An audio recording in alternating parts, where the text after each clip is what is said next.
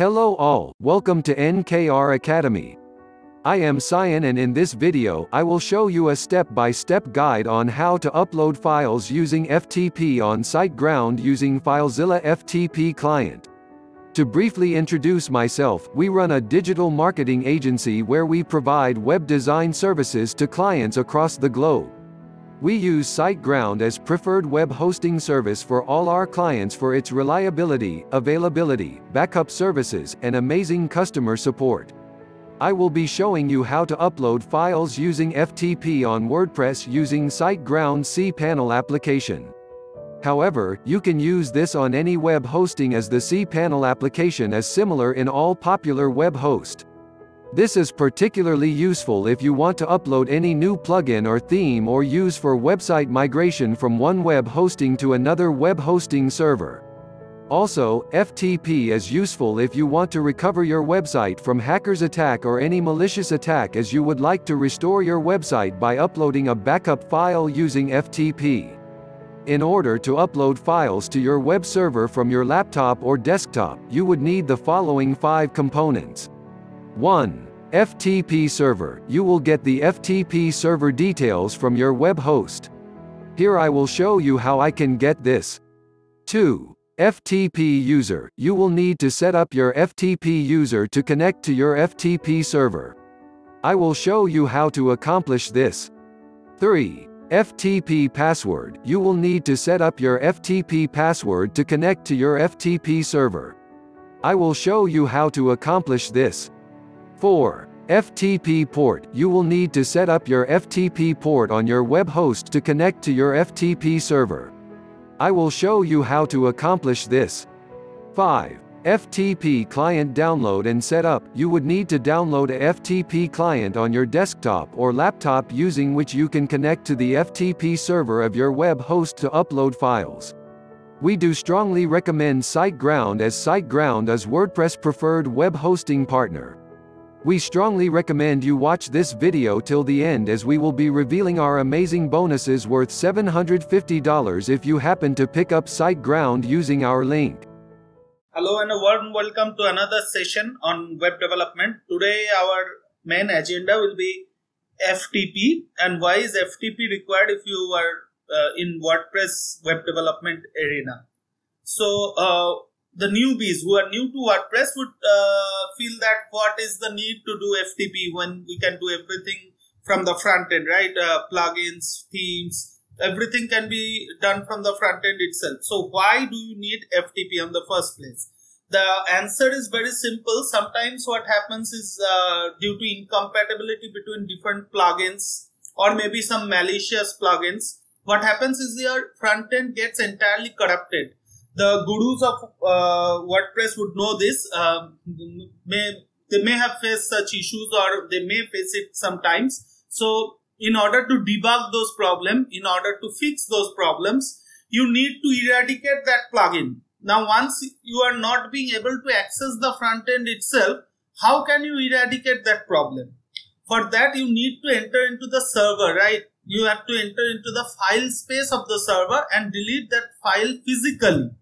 And that is only possible through FTP. What is FTP? FTP is file transfer protocol, and that is widely used when we try to transfer files, physical files, from one network to another network, okay, over the internet. So that is why FTP is required. So guys, this is a very essential thing that I am going to show you today.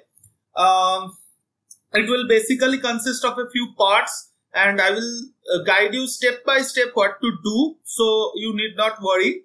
Just keep it handy with yourself. Maybe not now, but sometimes in your career you will require this knowledge, right? So for this, first we need to install a FTP client in your desktop or your laptop, right? So just follow with me. Open a Chrome extension, any new app, and then in that tab you can write FTP client. For this demonstration purpose, I will use FileZilla. Okay, there is coming FileZilla client, right? So I will just click on that. Okay, Okay, now here you can see download FileZilla client for Windows 64-bit. Since my machine is on Windows, I will open this. Upon opening, you can see here that Windows 64-bit. Here is the download link. So I will just click on this link, and upon here I will click on download. So the moment I click, you can see here the downloading has started. Okay, and it will take a few seconds to get downloaded. Okay, it has been downloaded now. Fine. So next step, what we need to do is we need to install the same, right? So let us go to the folder containing this download.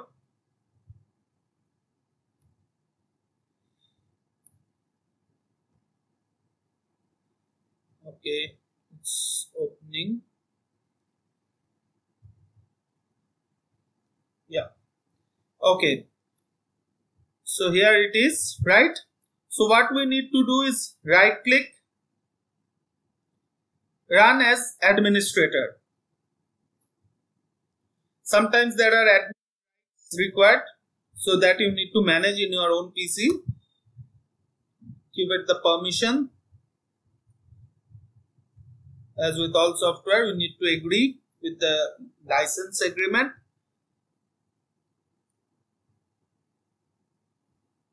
And you can see that it will take a brief moment, so we have to allow that. Okay.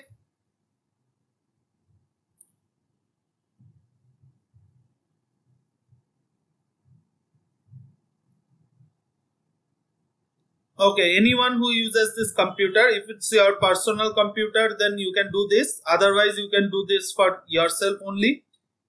That again depends on you. Just click on this desktop icon so that the shortcut is created.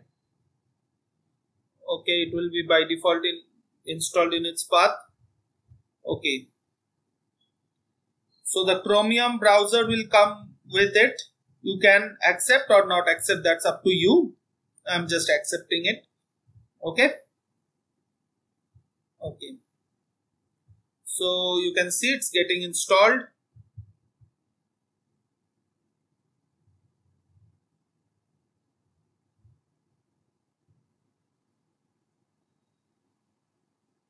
Okay. So start FileZilla now.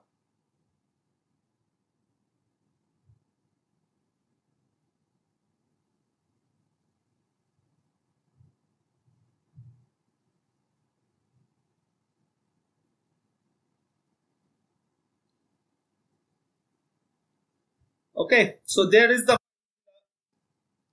we have got. Okay, so there is the FileZilla that has opened, and you can see here that within file I can go to site manager, and within this I can add a site.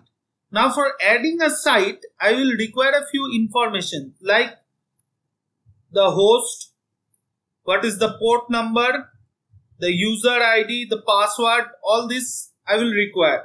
Okay, so I need to have that from my hosting provider. Okay, so now let me show you how to do that. So if I go back to my initial presentation,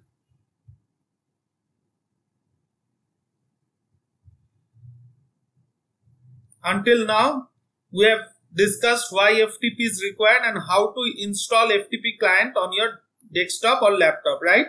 This we have done. In our case, the client name is FileZilla, right? File we have used, it's a free one, so no issues. Okay, next step we will show you how to configure the FTP server. Now we have done the FTP client. Now we need to get the FTP server configured from the web host, in our case which is SiteGround, right?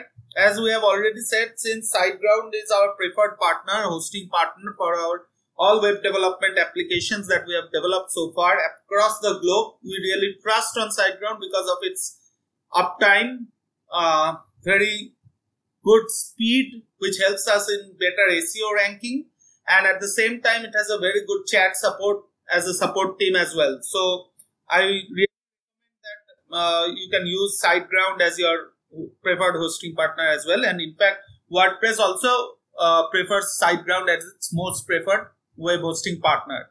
So anyways, you can find the link of SiteGround in the description link below. Okay, from there you will also get a special discount from SiteGround if you follow our link. Anyways, so let us go back to the FTP server detail. Now here I am within my SiteGround login. Once you have purchased a SiteGround account, you will get this login screen. Within this, go to my account. You need to navigate to control panel. Go to control panel. Okay, once the control panel is loaded, okay, you can go back. You can go scroll downwards and downwards until you get this files sections. Okay, within this files section, you can find this FTP accounts. Okay, just click on it. FTP accounts. Okay, here you can enter into a new FTP account details. Here are my already existing accounts. I am not going into it. I will create a account right now. Tutorial. Okay, @NKRACADEMY.com. Okay, password I am giving in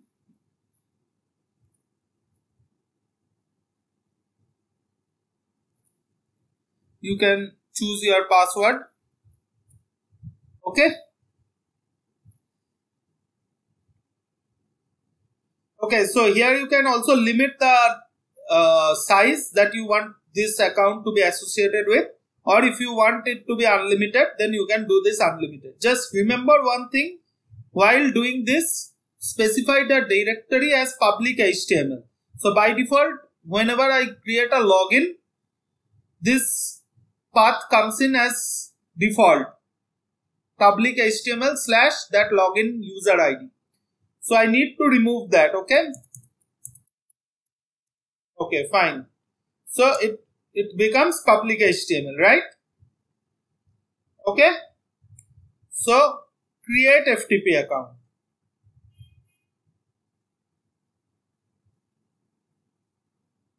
Okay, account created, tutorial, fine.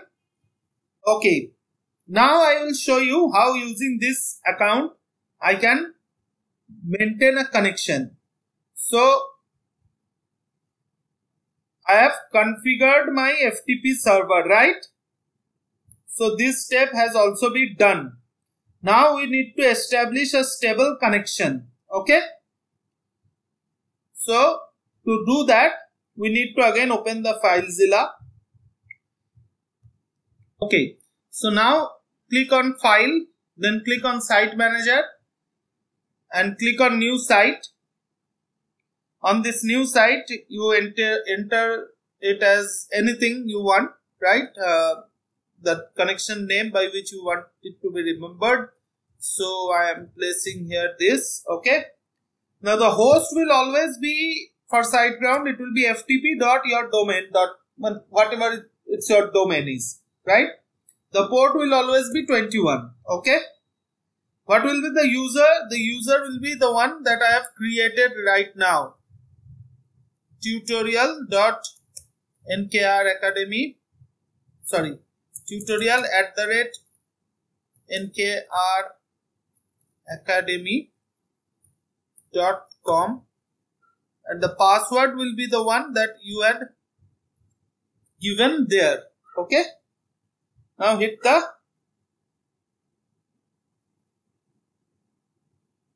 connect button. Okay,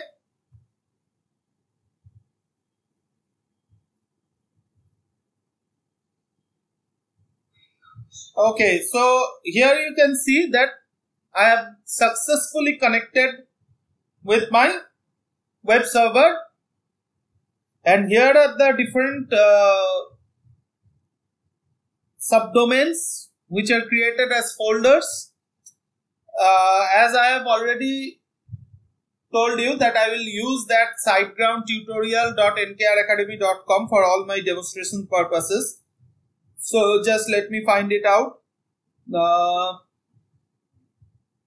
Okay, here it is, SiteGround tutorial. Okay.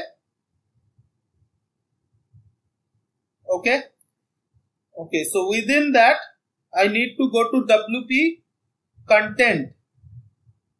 Okay, here I can see that plugin, themes, everything is there. So in my previous tutorial, I had shown you how to enforce SSL using a plugin. So that plugin should be available, right? Let us see. Yes, it is. Really simple SSL is available. Okay. So if in any chance, suppose this file got corrupted and the entire front end got crashed, in that case, I can delete it from here and restore my site. Okay. That is the real power of FTP. Okay. So what I had promised, I have already proceeded to step number 4, right? I am able to connect my server and my client. Now I will show you a transfer, and I will also install plugin and themes using FTP. So how to do that? Okay, for that what you can do is like open your browser and download any good plugin, maybe say Elementor. Okay, Elementor plugin, download. Always do that from WordPress.org. Okay.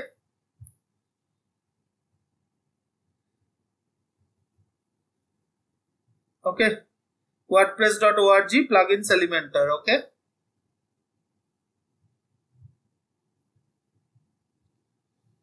Okay, so I will download this now.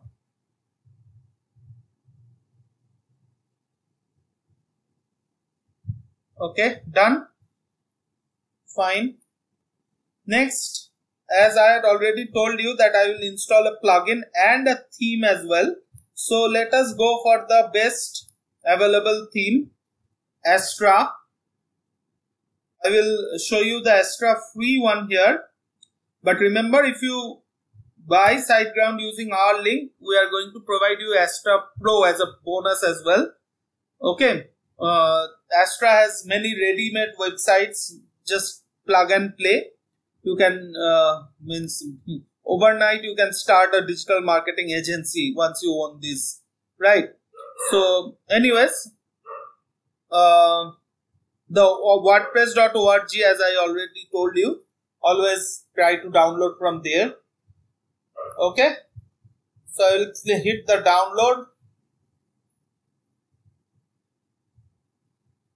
Okay, so as you can see that I have already downloaded Astra and I have already downloaded Elementor. Now these two are in my local machine. Okay, now what I want is that I will use backend FTP, and this theme and this plugin will be available here within the installed plugins. If I can, I will show you now. It doesn't contain any Elementor, right? Okay. Also, if I go for themes, then the themes also does not contain Astra right now, right? Okay. What I can do is from here I can do add new. Definitely I can. But today my class is on FTP, so I will show you how to do it using FTP. Okay. Okay. So I will come to downloads. As I have already said that Astra and Elementor, these two I have downloaded, right? So I will copy them. Copy. And I will paste them in a organized manner. Training SiteGround. Okay. Within here, I will paste.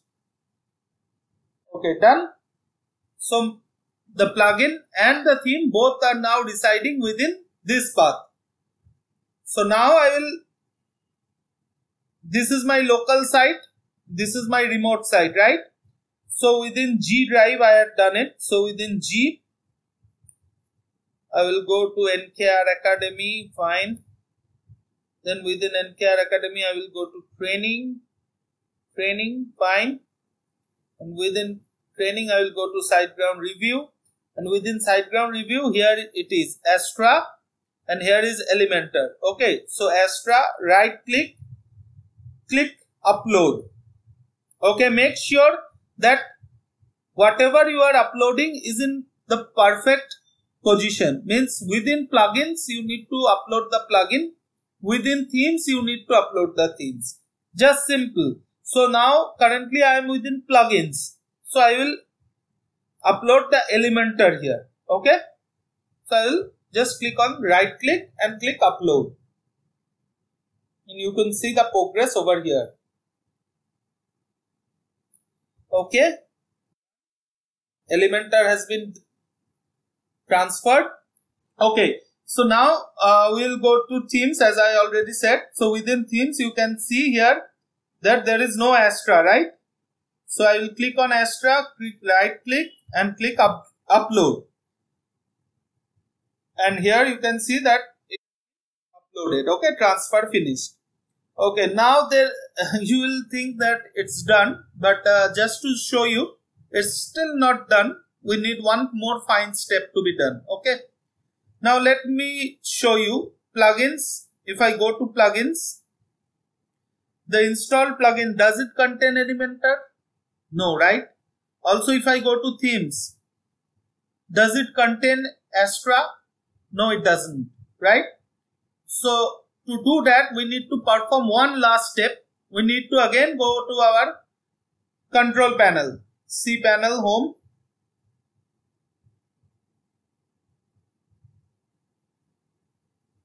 Within cPanel, we need to go to the file manager within files.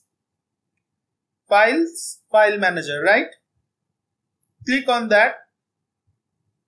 Okay. Click on the web root as it is already and hit go. Okay. Now it's looking quite the same as it was during FTP, right? Because we have landed inside the public HTML. Okay. Now within that, let us find out the place where we installed it. SiteGround tutorial, right? Now within this, come to this folder sign and double click. Okay. Within that, again we need to go to WP content. Again double click. Within that, within plugins, right? Double click. So here we are getting Elementor, right? But see, the permission here is different than the rest. And that's why it was not showing up, right? So what we need to do is right click and hit extract. Extract files. Make sure this path is within the plugins. It is by in default because you are extracting right there. Still, it is better to have a cross check. Okay. So just hit the extract files. Close. And if you go one level up, you can go to themes in the same way.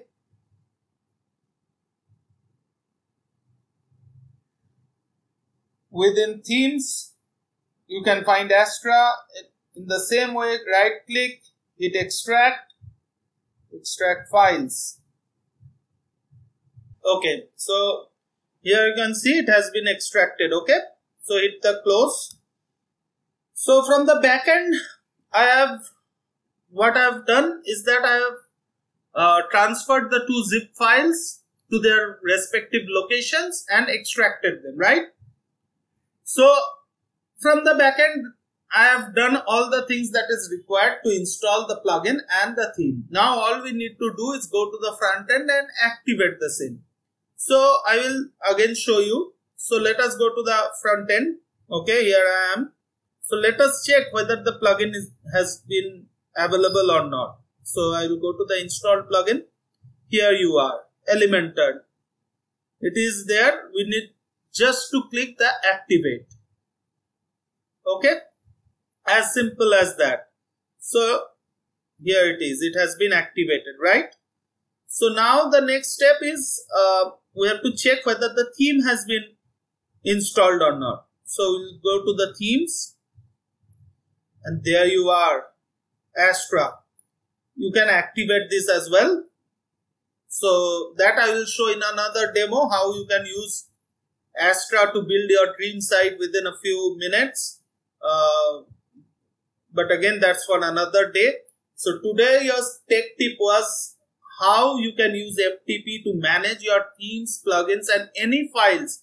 Actually, what happens is that when we need to migrate a site from one hosting to another, or maybe from one domain to another, we need all the physical files to be transferred, right? And that is not possible from the front end. So whoever right now is thinking that what the need is, I could have done this by front end. Yes, you could have done this, but you could not do that, right? So I was just explaining you with a simple example how FTP works, how to set up your FTP. And once you are done with this, just wait for my next tutorial where I will show you how to migrate a full-fledged website from one place to another without having any impact on the site's data, performance, or look and feel, and anything for that, right? Again, the performance will depend on the new hosting if you are changing your hosting provider, right? Say SiteGround is a lot faster than a lot other hosting providers out there. So that I can't do anything with. But yeah, the speed remaining constant, the website speed will not change, right? So stay tuned for that, and hope you guys enjoyed this tutorial, and this will make you feel a little better, right? So as I had promised, by the end of this tutorial, you will be able to migrate any file you want from your local machine to directly the web server that you are using, right? Be it anything, SiteGround or whatever you have, doesn't matter. So the web hosting, you can easily transfer files to from your local machine. So guys, thank you. If you really like this tutorial, then please hit the like button and share it as much as possible, and also subscribe to our channel so that we get a little more enthusiastic on making this type of videos, and you also don't miss out on any such tech tips, because we do often update our tech tips and we stay updated with whatever is happening in the WordPress region. So guys, until that, our next video, keep watching, keep learning, and stay ahead of your competition. Thank you. Bye. So, I just hope you enjoyed this tutorial. If you want to get similar tutorial, please like, share and subscribe to our YouTube channel. I will also be giving you free bonuses worth $750 if you do decide to purchase SiteGround Web Hosting using the link provided in the description of this video. As a bonus for picking up SiteGround through the link provided in the description of the video, I will give you bonus number 1, access to Astra Pro WordPress theme. This is world's #1 professional WordPress theme, and you will get free access to Astra Pro as a bonus. Bonus number 2, access to Elementor Pro WordPress Page Builder plugin. This is world's #1 professional WordPress page builder plugin, and you will get free access to Elementor Pro as a bonus. Bonus number 3, access to Viddictive 2.0, which is a cloud-based SaaS app that helps you to create amazing video ads in any business niche like restaurants, lawyers, car dealers, any business you can imagine under the sun. Bonus number 4, access to VidElligence 2.0, which is a cloud-based SaaS app that helps you to create amazing videos for e-commerce. Bonus number 5, access to Storie 2.0, which is a cloud-based SaaS app that helps you to create amazing Facebook, Instagram, and Snapchat story video. In order to get all these bonuses, just follow these simple steps. Step 1. Get SiteGround using the link provided in the description of this video. Step 2. Send your purchase receipt to NKRACADEMYWB@gmail.com. In case of any query, please comment below in the video.